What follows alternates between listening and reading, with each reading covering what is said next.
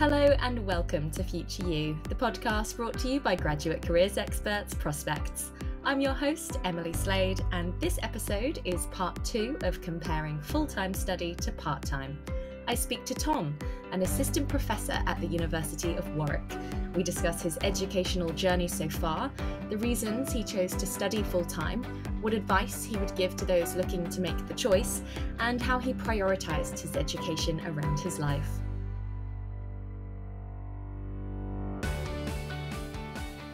Hi there, my name is Dr. Tom Ritchie. I am an assistant professor and director of student experience from the University of Warwick. I'm here today to talk a little bit more about my postgraduate journey through education. So I did my undergraduate degree in 2007 to 2011 at the University of Kent. I then was sabbatical officer for 2 years, so I was elected by students as union president to represent them and to be the kind of face of the university to an extent. After that, when I started my postgraduate journey, I applied to a series of different universities, including the University of Kent, King's College in London and others, to study history at master's level.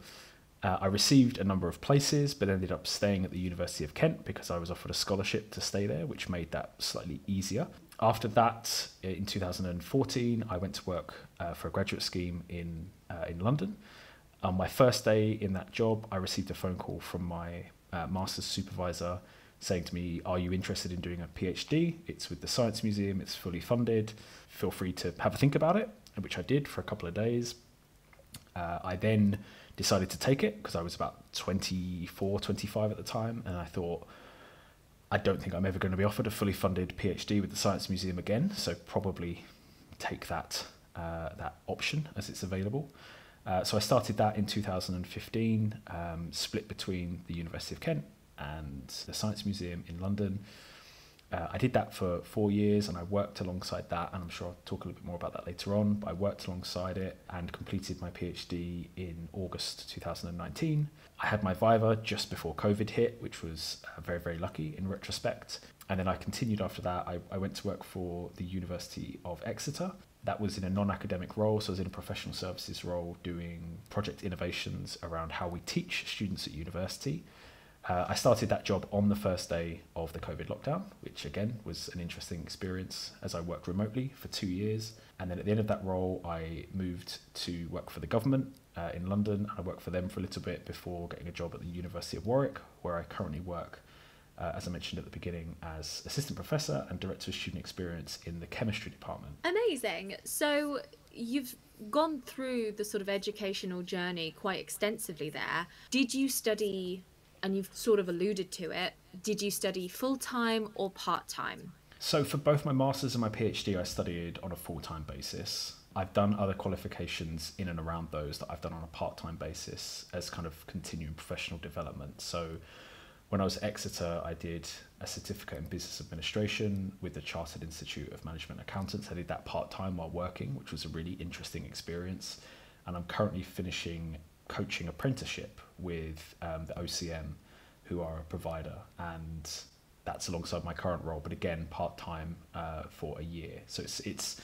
So while my formal education, my master's, my PhD was full-time, I have got experience studying part-time as well alongside jobs and other responsibilities. So yeah, happy to talk about both of those. So what led to you choosing those different options? So talk us through why some were full-time and some were part-time. So I think for me it was not really a choice so much because I received a scholarship for my master's and my PhD. They're time limited, so you can only ever use that money for the master's within a 12-month period, and for the PhD it was a maximum of 3 years funding. So you couldn't spread that over a part-time basis, and so it was more of a that was dictated to me by the process of studying. I think that if I'd had the option, I probably would have chosen to study full-time anyway, just because I was in a stage in my life where I didn't have wider responsibilities like family and things like that would potentially be a reason that you'd need to study part-time. The reason I've studied part-time in subsequent qualifications is because I've had a job and because I've had other responsibilities. And so it's been almost contextual, like where have I been at the time when I wanted to be studying and choosing what was best for me as a result of that. Do you think it would have been the case that if you hadn't been offered a full-time scholarship, you would have had to almost have completed your studies on a part-time basis? Yeah, 100%. So I wouldn't have been able to afford to do it otherwise. And actually, as it was, I still worked a series of jobs throughout my master's and my PhD study. There was a point during my PhD that I had 4 jobs because whilst the scholarship was great, I didn't want to not have any money. You know, you want to be able to finish these things and not be completely destitute and be able to actually survive and thrive and have a life. But I think if I hadn't got the scholarships, if I'd ended up deciding to continue studying, it would definitely have been on a part-time basis, and I would have worked alongside it to be able to support myself. So I probably would have gone for the master's, it would have been 2 years, the PhD potentially 6 years is the kind of traditional part-time model that you'd move to with those things. What were the benefits, do you think, of working full-time compared to working part-time? It's a really interesting point. I think that for me, when I was studying full-time, it allowed me to be completely focused on what I was doing. So whilst I did have these other jobs, they were all in service of what I was studying full-time. I think part of the challenge I have with the part-time opportunities that I've done since and I'm still doing is that whilst they are a priority, they can never be the main priority because my job has to be my main priority in a kind of work context. So I think with my PhD specifically, I was able to give so much more of myself to that because I was able to do it full time. Whereas I think with the current coaching qualification I'm doing, it is part-time and I'm really enjoying it, but it's almost never able to be top of my list because I have to do the other parts of my job as well and keep those kind of ticking over. I think some other benefits for me with the obvious ones are I was able to do those things quicker. So the PhD took me 3.5 years, not 6. And the master's took me 12 months rather than 24. And I think for me at that stage, that felt important. I think on reflection, spending an extra 12 months studying something, if it had been easier, which it probably would have been for my master's, if I could go back, I probably would have done that because it was a very, very difficult 12 months. I mean, the master's was if you think about studying as an hourglass, you know, funding for undergraduates is unlimited at the bottom, essentially unlimited. You can get funding to study something. PhD, there is always funding, but master's is that bit in the middle, the narrow neck, where that was the most difficult part of studying on my postgraduate journey, was just the scholarship I received. While great, it didn't cover living costs. It didn't allow me to really do anything other than pay my fees. It paid like, I think 5% of my rent. And that's no issue with the scholarship. It was life-changing, but it meant that was a really difficult period of having to try to balance everything and make everything work, which I think sometimes that's where the benefit of studying part-time can come in, because you have a little bit more space, a little bit more time to kind of get your ducks in a row with those sorts of things. Whereas I was like, I have 12 months. If I don't get this done, I'm in trouble, but I also have to pay my rent and I have to do this and I have to do that. How did you do it? How did you balance? How did you get your ducks in a row in that time in your life? I didn't sleep very much. And it's kind of a semi-jokey answer, but I think we always talk about prioritization and organization. And I'm a fan of a list. I do love a list, being able to write things down that I need to be able to do and kind of break them down into stage by stage. I think looking back, I was very careful to pick jobs that were flexible to allow me to support myself when I was studying full time. So when I was in my master's, I worked for a department in the university around employability and entrepreneurship. That allowed me a lot of flexibility when it came to things like deadlines. For my PhD, I worked for a different students' union, and they allowed me to work, students' union at a different university, and they allowed me to work compressed hours, which was really important. They were very flexible. And then 2 of the jobs I held were related to my PhD. So I was an assistant lecturer, which obviously it's in the school's interest to allow me to study. So if I couldn't do a certain week for whatever reason, there was always support for that. And I was a research assistant for my supervisor. And the same thing applies. It was in my supervisor's interest for me to be able to succeed.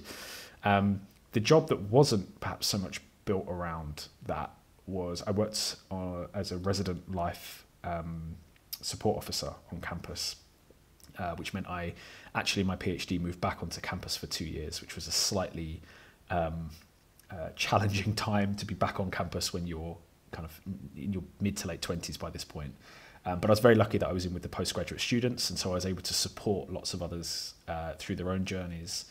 And whilst it wasn't flexible in the way that the other roles were, it meant that I had very, very cheap rent for 2 years, which allowed me to not have to focus so much on making money elsewhere to be able to pay expensive rent, which allowed me to focus on my PhD, etc., etc. So I think for me, and I know it's not the same for everyone, but for me, the biggest challenge was always, how do I pay for what I need to pay for this month, whether that's rent, food, whatever, my car at the time. And I think for me, that was always the balance that I looked for, was how can I get a job that I can learn some skills in, because I've not mentioned that. I always tried to pick jobs that would help me with the next thing I was going to apply for, but also something that was useful for me and would allow me to fit it around my studies, because as I mentioned earlier, studying full-time allowed me to have that as my main focus. So in the way that I mentioned when I studied part-time, the part-time qualifications are kind of secondary to my full-time job. The same was true in the reverse. So my full-time studies were my main priority, and my part-time work was the addition, the thing I did alongside it. I want to circle back to, you mentioned support. What support was available to you as both full-time and a part-time student? Did you find that it differed depending on whether you were full-time or part-time? Yeah, massively. I think that when you're studying full-time, and it depends the mode of study. So if you're on a research degree, it is slightly different than if you're on a teaching degree. So my master's was a PGT, a postgraduate taught course. So I had weekly check-ins, I had lectures, I had seminars that I would go to that they provided a sense of support. With the PhD, it was a slightly different experience where you are kind of told, here's your area, and to an extent, good luck, go and find some interesting things out, and we'll see you in a couple of years. At least that was my experience. And whilst I did have, monthly check-ins with supervisors and things like that, it was much more hands-off, because when you get into studying on a research capacity, it's about being independent. And I think that is perhaps one of the biggest misunderstandings that people have, where to an extent, a postgraduate taught master's is just a harder version of your undergraduate. You just have to put a bit more effort into those things. I'm massively simplifying that. Whereas with a PhD, it's nothing like your master's, at least in my experience, because it's entirely independent. And so the things I was very, very good at in my master's, they were helpful in my PhD, but they weren't directly helpful in the way that they had been from undergraduate to master's, where I had to almost entirely relearn that skill set. And so studying my PhD full time meant I was able to be part of research development frameworks that existed at the university. I was part of some other networks within the department, but I'm also aware that my part-time colleagues were also able to join those. I think part of the challenge was that those networks were set up by people who were full-time. So as much as they would try to make it work for everyone, there was almost like a bias towards those who were available full-time. So it would be, we would have a meeting on a Tuesday at 5:00. Now, that worked for me because I'd be on campus anyway. But if you're studying part-time, that might not be your day that you're on because of childcare or various other reasons. And so it would mean you'd miss that opportunity. And I think that's a real challenge that exists between full-time and part-time, is just understanding that the support that exists, does it work for part-time students? And flipping to my part-time experiences, I found that it is much harder, because not only do you have other priorities, but actually the networks that exist are built around those who are more available because they're doing it full-time. So there are some support structures definitely in my part-time studies. I think the challenge comes with everything takes time to engage with, and there's only so much time I can engage with these things overall. And so if I spend a lot of time engaging with the support structures, it means that's less time I can engage with the content or the thing I'm trying to do. So that's always been a consideration of mine and has impacted how I work now. So when I think about the students I work with, it's generally undergraduate students in the Department of Chemistry, which is not my field of study, so that's always a hurdle to jump over.